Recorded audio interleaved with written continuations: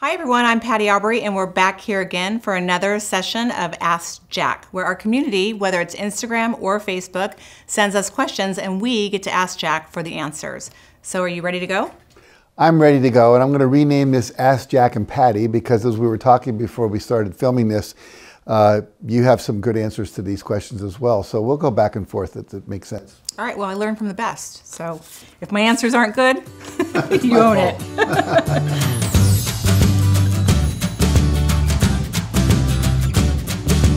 All right, so the first question comes like this.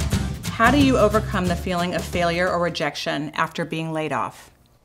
Well, first of all, it's a meaning you're making out of it. Being laid off is an event.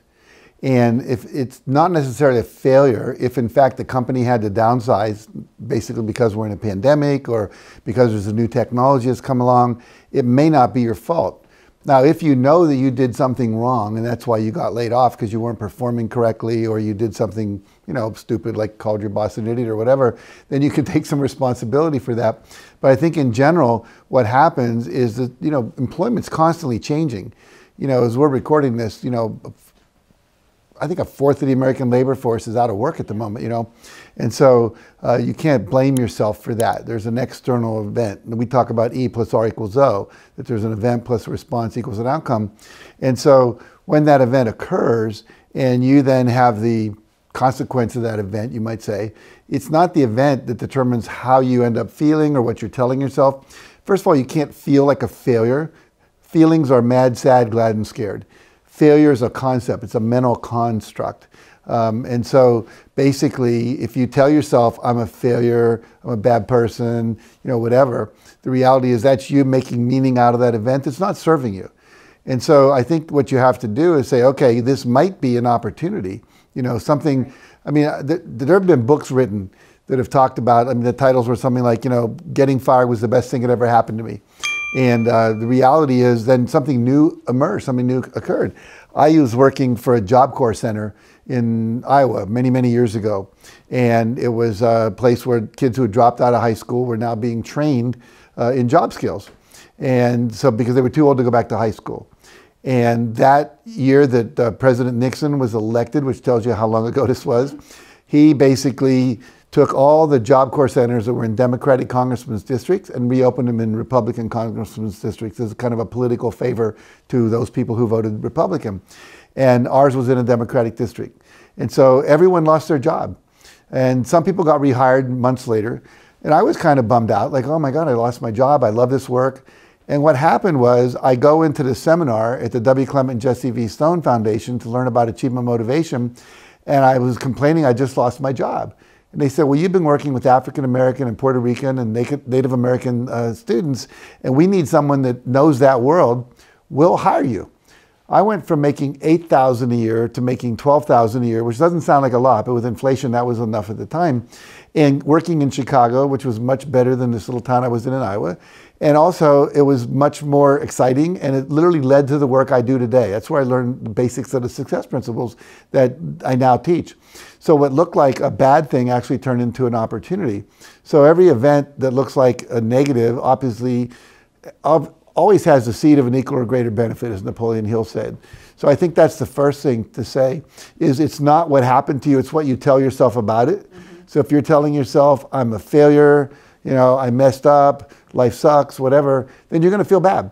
But if you're saying, look, I did the best I could, this is what happened, and then say, here's what I want my future to look like, and then start putting your attention on creating the new future, as opposed to focusing on the past event, which happened yesterday, last week, whenever. You always want to have your energy in the present moment, focusing on what you want, and then come back to the present moment and work on creating it. That's a good answer. I like that. I think it's always too that there's always the opportunity. What looks like an obstacle, there's always that opportunity, like you were saying. But also you have a blank slate and you get to go back and ask yourself, if I could do anything, what would it look like? Yeah. And maybe have the opportunity to become more of an entrepreneur, not work for somebody else, set your own schedule, spend more time with your family. There's all kinds of opportunities there when you don't just have a regular day job. Yeah. And I can understand how when you first hear that news, it might be a little upsetting, and don't try to pretend it's not. Give yourself permission to feel your feelings. But the main thing is to realize it's your beliefs about it, your thoughts about it, the meaning you're making about it. It's not the event as much as that lets you feel bad. The stories we tell ourselves that don't support our future is what you're trying to say. There you go. There okay. You go. So the next question, how do you stay motivated and keep your goal moving past the thinking too much to get to the fruition? So basically, how do you not get stuck in the weeds when you have a goal? Well, I think a lot of people, we talk about ready, fire, aim, and most people are, ready, ready, ready. Well, ready, aim, fire is the way it's supposed to go. And a lot of people are aiming, and they never fire. Or they're thinking about what they're going to do. They're planning, and they never pull the trigger. And I think the reality is that we have to realize that it's in the doingness of something that we get the feedback, we get better at it, we learn how to do it better. And so I think for me, I'll take time to plan. I do like to think things through and plan and look at all the different possibilities of what might happen. And you and we teach that you want to look at what are the possibilities of things that might go wrong or the obstacles you might face and have a couple of options for what you're going to do if you reach those options. But at the same time, I think what we learn more by being in action. And so for me, I have a limit. I give myself a deadline by which I have to start doing something. And then it's called keeping myself in action. And I find that having an accountability partner that I have to report into, on my rule of 5 of what I'm doing that day, that for me is the most important thing, more than just thinking about it. I belong to mastermind groups. We talk, we brainstorm, we think, we plan. We have strategy meetings in our company. All that's very important. But at some point, you have to just do the doingness. And so for me, it's just setting a timeline by when I have to decide and get into action, keep the goal in front of me, the deadline I want, and then have some kind of accountability system to keep me in action. And I think the biggest problem for a lot of people right now is they're working from home alone. And so you don't have a boss, you don't have anyone telling you what to do, especially if you're a solo entrepreneur, which a lot of people that come into our bailiwick are. They're a coach, a trainer, an intellectual property sharer. There's someone that's out there that's bringing their wisdom to the world and doing podcasts and all of that. And so how do you keep yourself moving through the fear? Because one of the things that often happens, you plan because you're really just afraid that it's not going to work, that you're not going to be perfect yet. And I think the thing that I always tell people is you're never going to be perfect when you start. I don't care how much you plan, but you only get better. I don't think anyone ever reaches perfection, but you get better, you get more excellent if you do the work and then respond to the feedback. I like what Seth Godin said the other day. He said, you only have to be perfect if you're building bridges or you're making pacemakers. Otherwise, just get ready to make mistakes because mistakes are fixable and you learn from your mistakes. So really mistakes aren't even mistakes, right? They're just more data, honestly. Right. I think several people have said you want to fail faster. Because Microsoft, they put out a program. We know it's going to have bugs in it. If they waited until there were no bugs, we'd never be out there. And so we always have this thing, do you want to let Microsoft know about this error? And that's how they fix the program. And so it's true in life. And I think we all have to be willing to just do it and not be committed to perfection. I think for me, growing up, there was a lot of commitment to perfection. I went to military school for a lot of years in high school, and you had to shine your shoes, keep your belt, and your locker had to be clean, and your rifle had to be, the inside the barrel had to be perfectly clean, no dust and everything. And so I think that perfection, the commitment to perfection can actually stop you. And so while I think there's some value in it, we've often heard the phrase the curse of perfection because it often stops you from moving forward. Yeah, I think also if you are kind of that perfectionist, to know that you are and to team up with other people that will keep you moving forward. I love the fact that you're a perfectionist because I'm the furthest thing from a perfectionist. And so you ask all the right questions, but we keep going and it gets done. And there's more accountability that way too. Right. Well, you've always pushed me to do things faster than I wanted to do them. I'd probably still be writing... Took me like 20 years to figure that out. I wish I'd learned earlier. Well, I'd probably still be writing the success principles, improving it, But you said, no, we got to get this done, so we did. Well, I think also when we did Chicken Soup for the Soul, the first book, and the goal was to get it published, and there were so many no's, there were so many people that didn't believe in it, and we kept on going. So what do you think the 1 or 2 main factors were in not giving up? Well, I think the main factor was in our heart of hearts, we knew that it was good stuff because we were out there in the world telling these stories and people were responding to them. And I think that people in the publishing industry had no track record of a book of inspirational stories actually selling. And so they had, people were always looking for what's the next Jane Fonda tape back when she was the first exercise tape, Anything that works, people want to do more of it. So when the first book took off, like before we were even ready, can we have another book? You know, because it was working. And we see the sequels to movies like Rocky and so forth, you know, because it worked. And so bringing something new to the table, it's harder to get it done. And, but I think that, you know, the reality for me is I just trusted in my heart this was right. And whenever you have that belief that this is something that needs to happen, that I want to do this, and I'm passionate about it, you just have to follow that. And that's what we did. Yeah, I agree. Can't let people talk you out of your dreams. No. Usually that stuff is the most important stuff when it comes in that way, when it's that intuitive, that is your path. And we so tend to ignore that, and it's crazy. Right. So it's, I know you say don't let anybody talk you out of your dreams. Okay, so next question. What is the best way to strengthen your self-discipline skills? That's a challenging one for a lot of people. Self-discipline, I think, is one of the hardest things that you have to learn in life. I remember when I was learning to be a psychologist probably 40 years ago, this guy was saying, if you want to build self-discipline, every day stand on a chair for 10 minutes. And you're going to be sitting there going, I'm standing on a stupid chair. Why am I doing this? But if you can fulfill that 10 minutes and actually do it, you're building a strength inside yourself called, I can do this thing because I set my mind to it. Now, I'm not suggesting those of you watching this have to do that.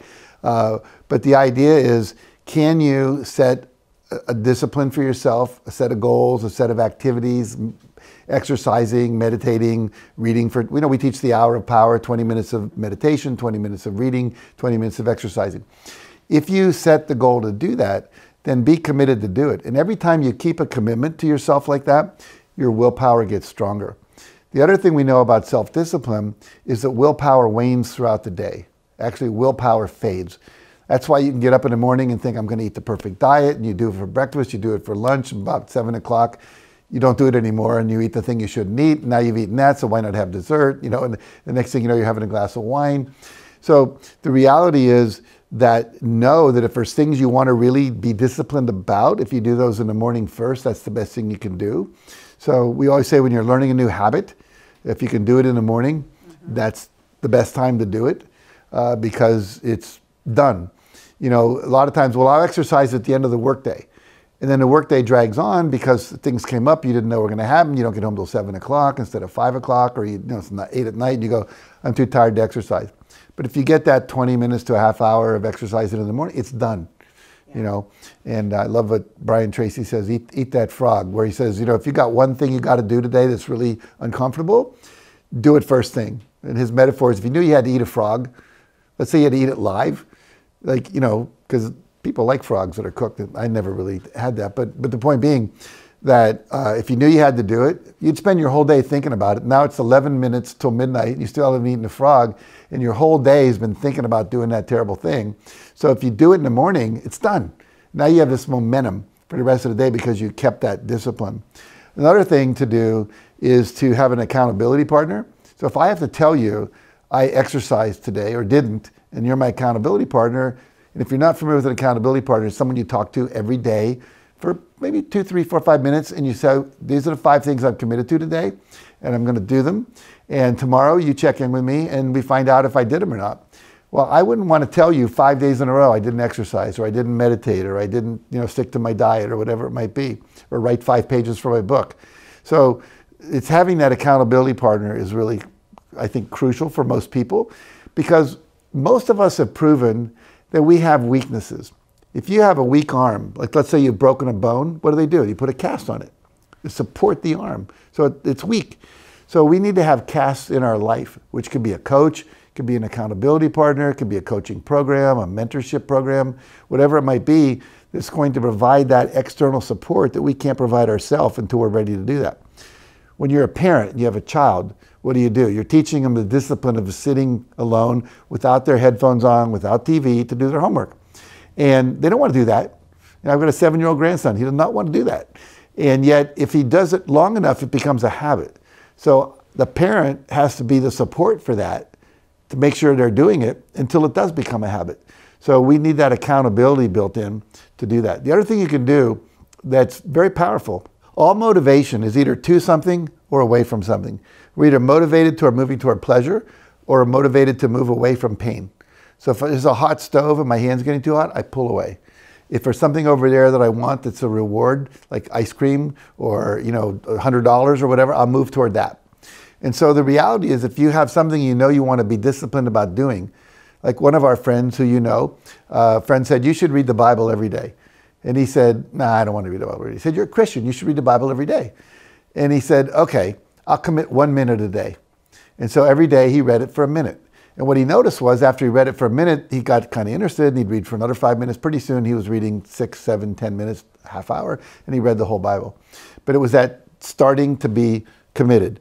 And so what you can do is give yourself a consequence if you don't do it.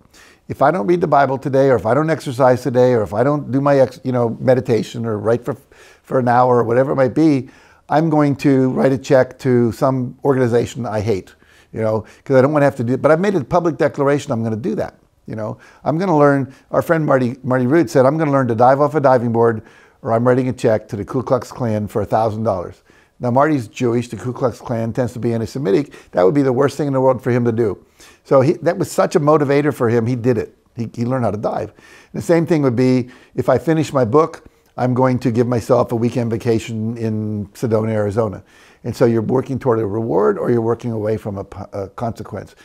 Build that in, make a public declaration so everyone knows they can hold you accountable. Hey, you said you weren't going to eat chocolate eclairs. You're eating a chocolate eclair.